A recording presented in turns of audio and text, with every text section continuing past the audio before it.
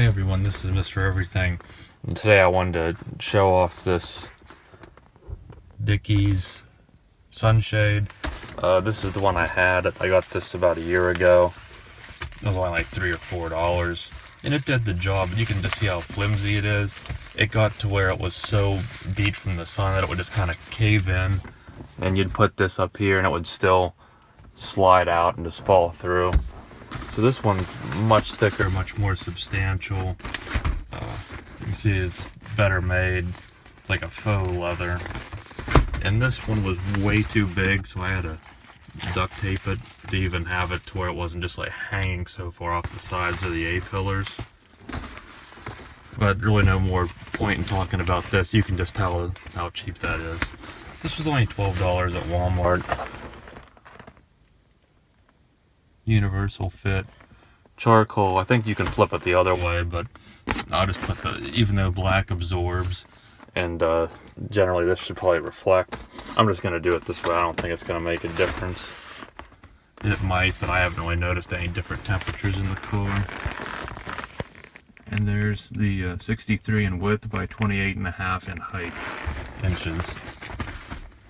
So I've been using it. This is all the packaging was just a little slip. And then I like that you get that glass, but you don't need to use it. You can just see how thick, how much more substantial it is than this one. Now, this one does do a pretty good job as far as reaching. Again, you have this excess, and you kind of have to tape that back, and the tape comes loose. And you can see here with just the weight of it, that's where it sags in, and when it's really hot it just gets so soft it'll fall out of there. Not very good looking, but it definitely darkens the car, protects the dash, keeps it much cooler, and it did its job. And here you can see on the outside, looks pretty chintzy to have that big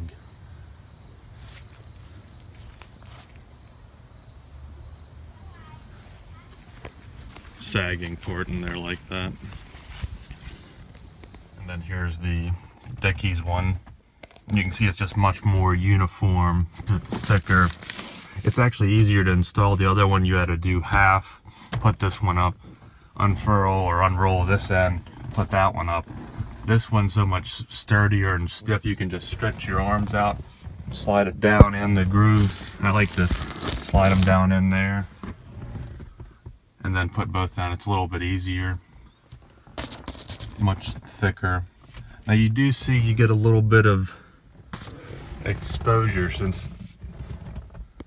which isn't a big deal. I mean, it covers probably 90% of the window.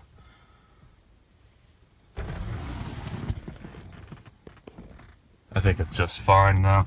You do have these which hang, which it's kind of annoying. I mean, I'm not too worried if there's nothing here important to scratch, except maybe this wood insert. But, you know, you could cut that off if you really wanted to, but I don't think it's really a problem. And then here's the view of this on the outside. Obviously the glare on it makes it a lot harder to pick up, but at the same time, even just not looking through the camera, it makes it much harder to see that it's in here, which I like. The other one's just like a big beacon that you have a sunshade in.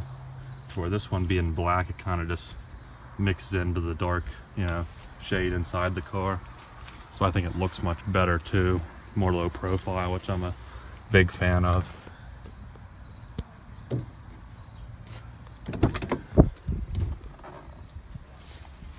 Really hard to pick up on, so I'd like that. I think it's great for $12. You can't beat it. And it's a little, there is a system you got to kind of work out how to fold these, to fold them right, because I don't like to just throw them back. I like to fold them back up. This one kind of just all collapses in, and you wrap the last part, and you don't have to fasten it down. At least I don't. And then I just throw it here in the back seat. Not here. I like to lay it down in the well there. But I won't waste any more of your time. I think they're worth the money. This one should definitely hold up much longer. Looks nice, gets the job done, keeps the car cool.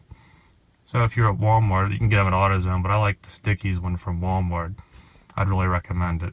So thanks for watching, and you'll see me in the next one. Have a good one.